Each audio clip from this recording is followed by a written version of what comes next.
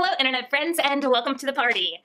That is my channel where I talk about books. I don't know if you got the invite to this party. It was RSVP only, so, you know. Just kidding! So it's Tuesday and let's do a list, cause why not?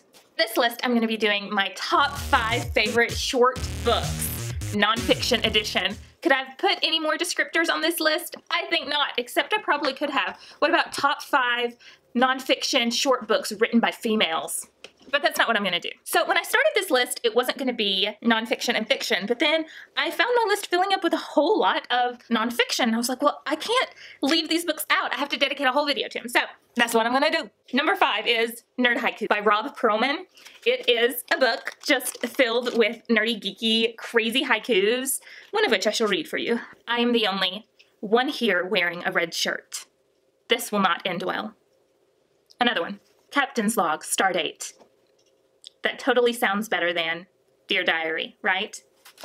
Alright, so I don't really know how to read haikus. I'm assuming that that's how you do it, but this has got probably a couple hundred haikus in here that are all really funny. A couple of them were super math-centric, and I had to ask my significant other about them, which hurts my heart, but I highly recommend it. The next one is Misdirecting the Play by Toni McCabe. If you can't tell from the title, it's about misdirecting a play. I read it in college, and I've thought about it often since then, kind of about what it says about how we interpret text. I thought that was just, in many ways, genius. It talks about staging and spatial awareness. It's just really good, and it's a great informational text if directing is a thing for you. I found it really informative in this type of format. So, number 4. The next is This Is a Book by Demetri Martin. I love Demetri Martin. I think he's hilarious.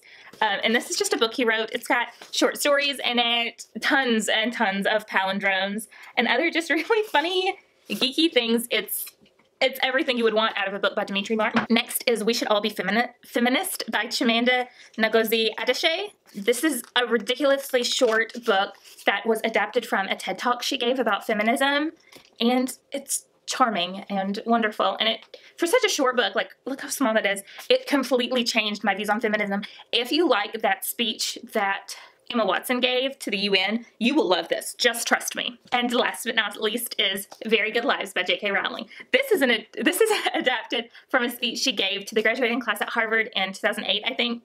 It is inspirational and thought-provoking and wonderful. Great. Amazing. Wow. Kapow.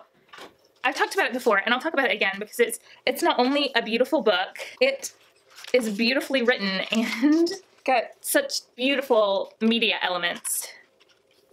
Anyway, guys, that was my top 5 favorite short books, which I realized just now all have super white covers.